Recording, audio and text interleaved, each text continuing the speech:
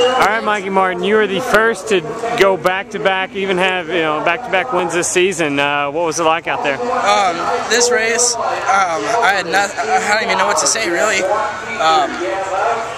2 wins in a row, just I can't even imagine that. I don't even know how I did that, but I rode my hardest, and Dick and Ted Weirback really helped me out, so thanks so much to them, and my mom and dad. My dad couldn't be here, but thanks to him a lot. So it looked like Steven Vandeker might give you a run tonight. When his bike went down, you just had a huge gap. Did you know you had the gap you had? No, actually, I looked back halfway through, and I saw someone there, not too close, but probably 15 bike lengths behind me.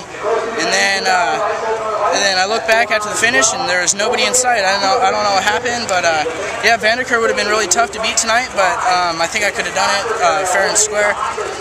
I'm not taking anything against me, but I think it would have been good competition. So 2 in a row, you ready to make it 3? I wish. I'm gonna try my hardest and see if I can do it. All right, congratulations, Mikey. Thanks.